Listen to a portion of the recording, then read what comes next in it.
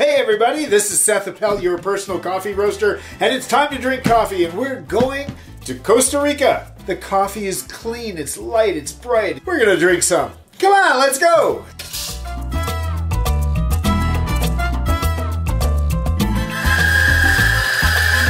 Very soft.